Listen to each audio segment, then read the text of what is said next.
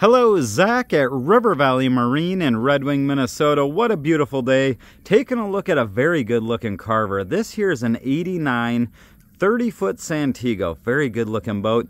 Take a walk around the outside. You're going to probably notice a handful of things. It's exceptionally clean. Very good looking boat. Beautiful canvas package on this boat as well. Nice big bridge enclosure, but you'll notice they did a custom aft enclosure as well. Keeps you protected from the sun, but it also has the screens for the bugs and things to that effect. Really a nice setup. Large platform on the 30 Santego. Barbecue grill on the back. You've got a center mount ladder. There's also nice molded steps going right into the cockpit area. Short cord plugins are easy to get to. Work your way down the other side of the boat and you're going to see the walkarounds. You're also going to see the nice tall rails that are really a highlight feature of this boat. You got fender racks in the front, your spotlight in the front. Anchor is easy to access along with a bow ladder. From there, let's take a look inside. As you step on board a 30-foot Santego, really this cockpit room is what most people really enjoy.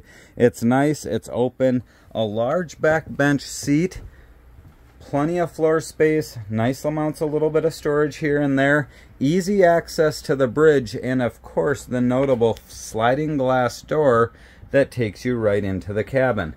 Before we explore the cabin though, let's take a trip up top and take a look at the bridge. As you work your way up onto the bridge, just to your right is going to be a large double or even a triple wide seat. You have your helm seat, very nice captain seat there, along with a passenger seat here. So a somewhat simplistic setup, but very user friendly, plenty of walk around space. The helm also very simply set up.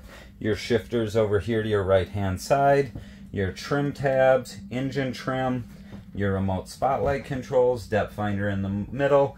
The boat, while we're talking here about dash and motor stuff, powered by twin 5.7 liter Volvos, right at 1,036 hours, if you can read it there. So a good power plant. You also have VHF radio, large glove box, cup holders, fire extinguisher, just a nice overall setup. So from there, let's go back down and take a look at the cabin. So we take a walk inside the cabin, and for a 30-foot boat, this has to be the largest interior by volume you're going to find. You take a look at the one-level interior and that updated flooring that looks absolutely incredible. The neutral colors throughout the boat are nice. You have so much storage on a 30-foot Santego up above. They have a TV mounted right here on the port side. All the upholstery looks very good. It does have air conditioning and heat as well. You can see the wet bar here with the ice maker down below.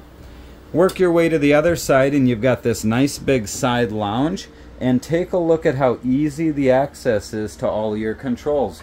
Your 110 controls, easily accessible. All your 12-volt controls, everything is super well labeled.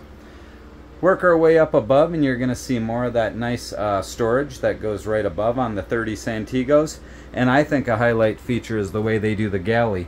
The counter space is second to none for a 30-foot boat. Carver's always done a great job. Love the stainless steel sink. It's a very big oversized stainless sink. You have a lot of storage, a lot of cabinets, your refrigerator's tucked underneath, and you do have an electric alcohol stove. So kind of a nice feature, and of course the microwave is tucked up above.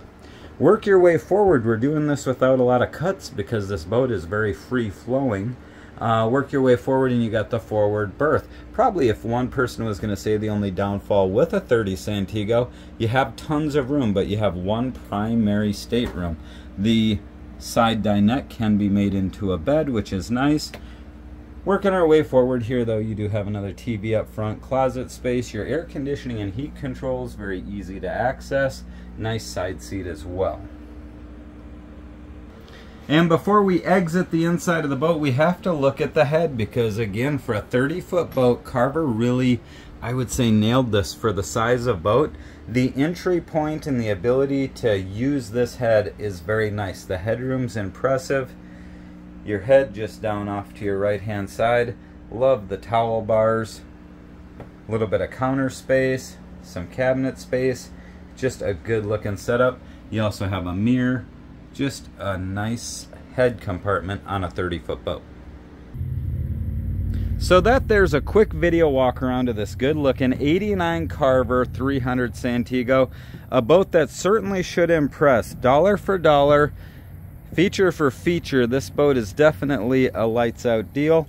I'd be glad to talk to you more about it or set up a time to view. Again, I am Zach at River Valley Marine in Red Wing, Minnesota. Please call, text, or email at any time. And again, thank you for watching our video.